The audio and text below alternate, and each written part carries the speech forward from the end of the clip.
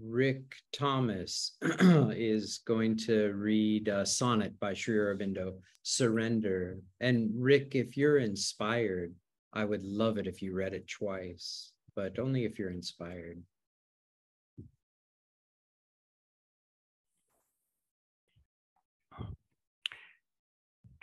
Thank you, Jonathan. And thank you, Matteo. Can everyone hear me okay? Surrender by Sri Aurobindo. O thou, of whom I am the instrument, O secret spirit and nature housed in me, let all my mortal being now be blent in thy still glory of divinity. I have given my mind to be dug thy channel mind. I have offered up my will to be thy will. Let nothing of myself be left behind in our union, mystic and unutterable. My heart shall throb with the world beats of thy love. My body become thy engine for earth's use. In my nerves and veins, thy rapture's streams shall move. My thoughts shall be hounds of light for thy power to loose. Keep only my soul to adore eternally and meet thee in each form and soul of thee.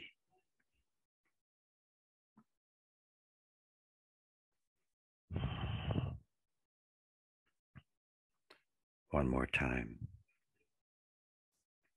O thou, of whom I am the instrument, O secret spirit and nature housed in me, let all my mortal being now be blent in thy still glory of divinity. I have given my mind to be dug, thy channel mind. I have offered up my will to be thy will. Let nothing of myself be left behind in our union, mystic and unutterable. My heart shall throb with the world beats of thy love. My body become thy engine for earth use. In my nerves and veins, thy rapture's streams shall move. My thoughts shall be hounds of light for thy power to loose. Keep only my soul to adore eternally and meet thee in each form and soul of thee.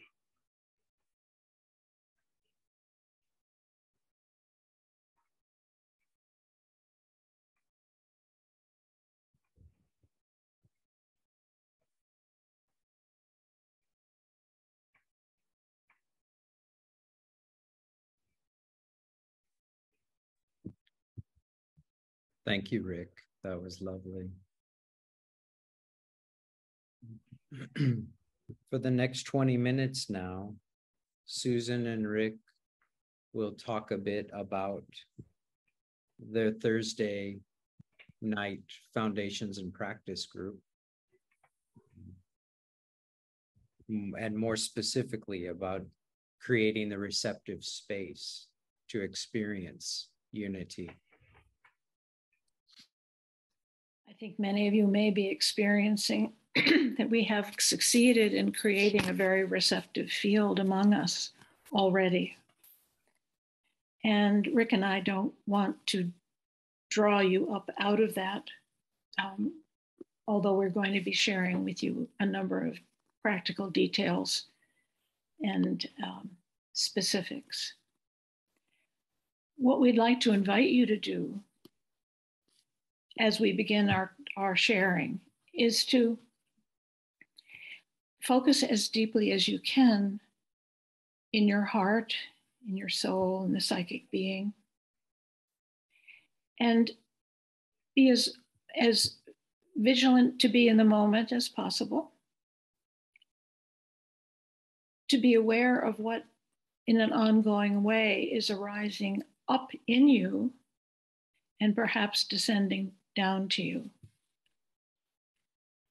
And that will then be hopefully the basis for your sharing when we get into the small groups. And I'll remind you again, I have it right here, what our prompt is. The presence of the mother's force in the psychic being can open and radiate in each one of us to create a field of harmony, nurturing a collective yoga. How do you relate to this opportunity? And before I say anything more, I want to acknowledge what a superb talk Sri gave about circle work. I think she has conveyed to us all the dimensions of its possibility. And as our group has developed, we've come to rest in circle work, and it's made a tremendous difference in what we've been able to share with each other and the progress we've been able to make in our sadhana. I wanted to tell you a little bit about how our group began and some of the things that are important about it will be addressed by Rick. Then I'll tell you what it's like to facilitate a group like this. And then we're going to talk about the essential things we feel has come out of it for the members and for ourselves. Rick and I are trying to do this spontaneously. We're going to go back and forth. We did not write out a specific script because we wanted to be able to seize where we were in the moment. So we may skitter around a little bit, but I hope you'll bear with us. We're trying to be very spontaneous in what we're doing. So just as COVID was happening and everything was being shut down, the Boston Sri Aurobindo Center, which had been run by Mickey Finn's wife, Angel, shifted. Angel decided to retire, and she turned the center over to Madhavi Ravala. And when that happened, a few of us got together and we decided we would look for ways to offer what felt important to us through the center. And into that discussion stepped our dear friend Karun Das.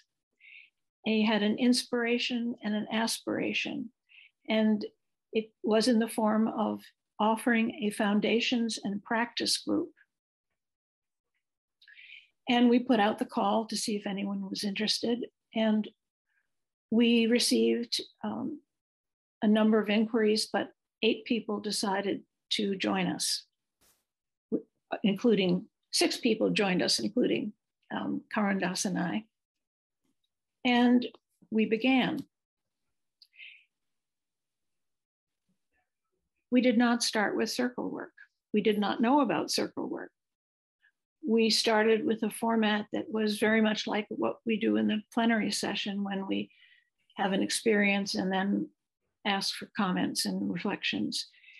And that's what we did.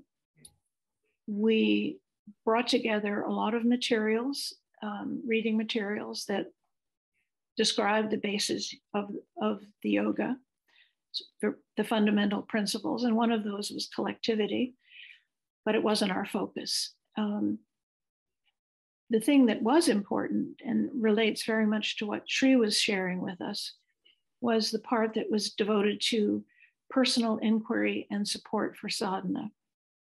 And that's what we intended to do. We wanted to involve people as much as possible with what the materials and the principles meant to them individually, and if they experienced them in their own lives and their own sadhana. The group has people who have been in the yoga for many, many years, 40 years, 30 years, and some people who have been with a number of different teachers who were familiar with Sri Aurobindo and the mother up to a certain point, but did not know the full extent of the transformative aspect of the yoga. So we were very blessed to have some diversity, which has added a great deal to the way we've received each other and shared.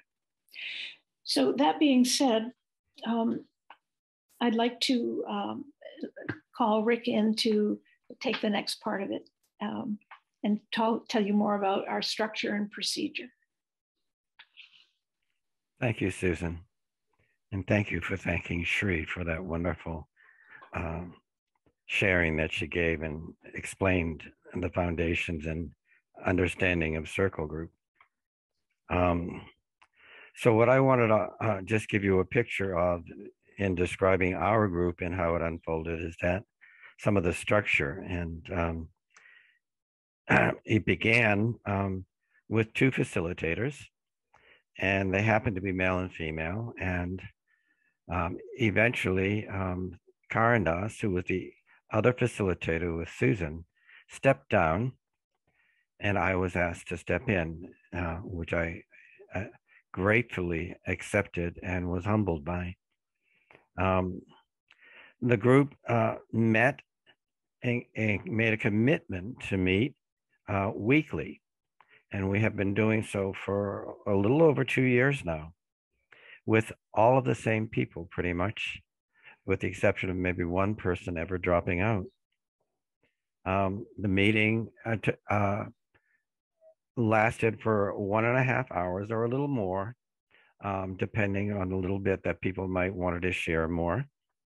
It took place on Zoom, which was a big surprise to us that it could be as effective as it actually became. Meditation was there from the beginning. We offered reading material from the works of Sri Aurobindo and the Mother and from their disciples, most of which of the disciple writing had many quotes from Sri Aurobindo and the Mother.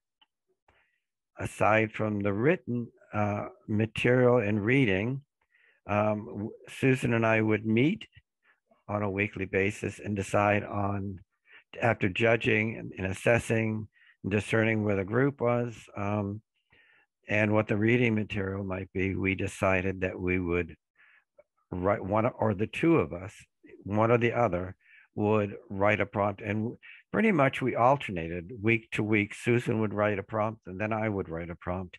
And this was used to inspire the group as to how they could share from their personal inquiry at a given moment in relationship to the readings, what they were getting personally from having read and contemplated the readings that we were offering. As the group morphed and we experienced some of the difficulties and normal tensions in a group, and introduced circle work after collaborating with each other and with Matteo, who also collaborated with other people, I understand. We introduced the concepts of the circle work as a structure to hone in people's egos and to help them find center. As this took place, we worked with promoting and honoring the diversity was there. Why this and why a lack of orthodoxy that we were continuing to emphasize? It's because, for one thing, Sri Aurobindo always, and the mother always said that there would be no more religion. There's time for the end of religion. So what we need are individuals to develop a relationship to their souls, to unfold that energy individually through the diversity, so that there would be a greater flexibility and capacity of the human being. Part of that is to develop and widen the mind. So you have to then listen to other people. And if you can listen to other people, that means maybe you can possibly see a side that you're not seeing. The tendency would be that, oh, I know this and I want to teach person this. But if you just sit there and really open your heart and listen, somehow a flexibility develops into the mind, and it's more apt to be able to receive what comes from the soul, the psychic being. Part of the process when we had certain readings is that people could choose in their readings as they shared to choose a passage and to read aloud for others to hear, and for that energy of the passage to radiate into the group. We also opened it up, breaking down a hierarchical structure, and would ask people in the group if there was something that they wanted to contribute for the next week's group, so that the process and the material that we studied also widened. And we laid an importance on breathing, as it is taught in meditation. Breathing is a force, and it connects directly to our body and to our emotions and to our mind. And if we use a little bit of willpower to remember to breathe, it then has the capacity to help us refocus. And so we use it to refocus and step away from the busyness of the outer being to then rest in the presence of the divine, so that it can radiate and fill through the silence a listening outer being. We ask people to try not to teach, because what we want to really hear is how each person is managing their sadhana, and see if we can learn from them, see if it can expand us, see if it can develop a new connection that was limited by our own possibly rigid thinking or closed feelings or fears. We didn't promote dialogue unless someone asked for feedback, but that would come in the same order of the circle that we had created for the first round, because we might have several rounds, so we wouldn't be interrupting people. And that's basically how our circle group ran and how it grew. And I'm going to turn it back over to Susan, who will now speak about some of the responsibilities of us as facilitators. Thanks, Rick. So basically, the facilitator is the mother, And we're instruments of that. And that's been very, very, very true, because as a person who's been responsible in each weekly gathering, I experience it pretty effortlessly. We've discussed, we've shared, we've listened, and whatever is next appears in the most wonderful way. We invoke the mother, and we try to open to her response to the situation that's unfolding. But we found that she comes and she's there, and the next thing appears, and we carry it out, and the next thing arises. So it's been effortless. And as Rick says, we're not in the teaching mode. We're organizing, we're helping the structure. We're presenting materials that have come to us from the mother or from other group members who are listening, and the mother has spoken through them. And then we execute it. We send it out and share it. And then we talk after the group a little bit to see what's arisen and if we need to pay any attention to it. Sometimes there's things we need to respond to outside of the group. But basically, we try to see where we've gotten to at that point.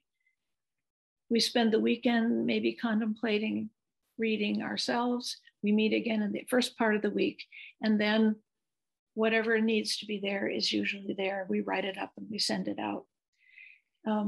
One of the blessings of being a facilitator is the work, the sadhana that Rick and I get to do with one another, because it's led to a lot of very deep sharing and a lot of collaboration. Let me see. I think that's about what I want to say about facilitation. Can I add one thing, Susan? I was going to, let me, one more thing. Oh, go ahead. I wanted to say something about, in our process, the role of the grace, because I keep hearing myself mentioning it. and I think all of you who have done the integral yoga practice know that it's an impossibility without the mother's grace.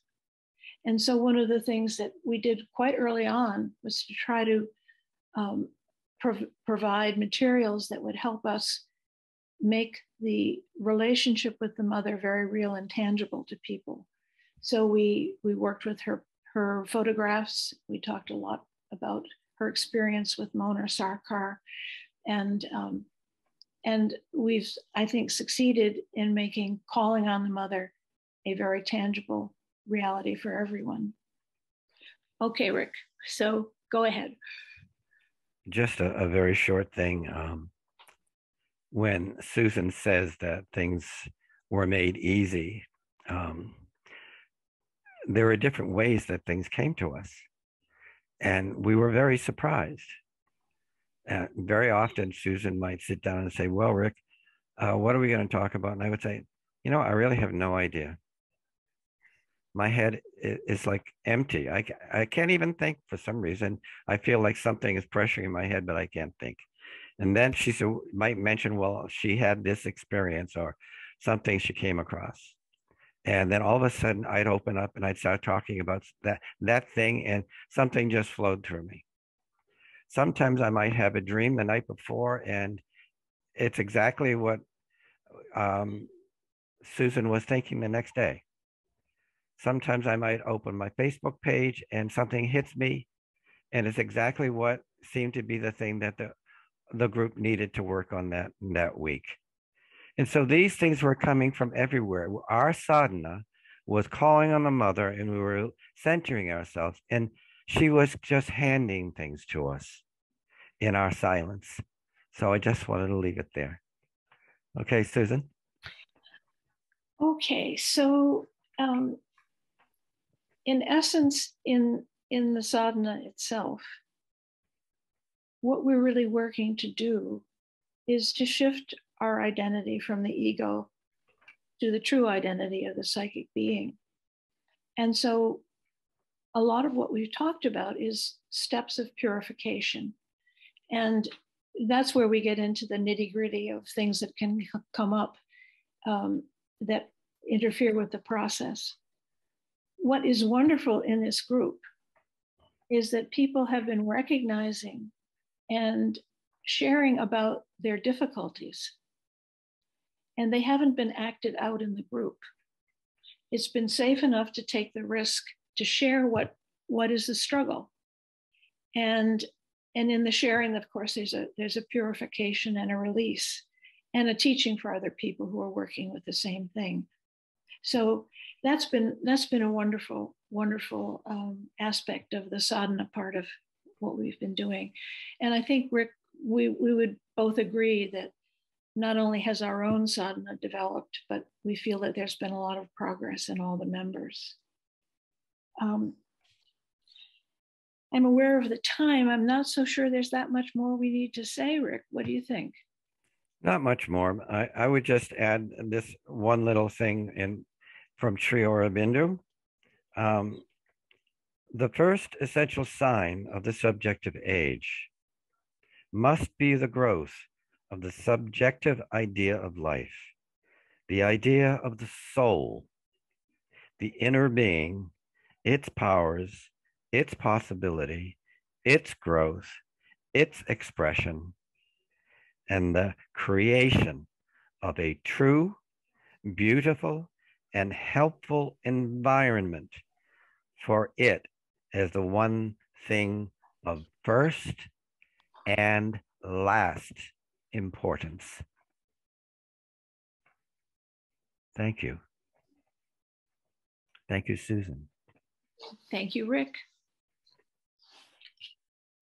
And I'll read the prompt one more time. That will be what you will be doing in your breakout groups.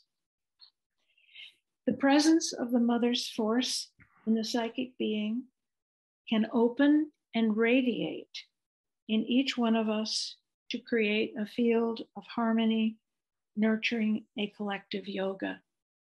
How do you relate to this opportunity? Thank you.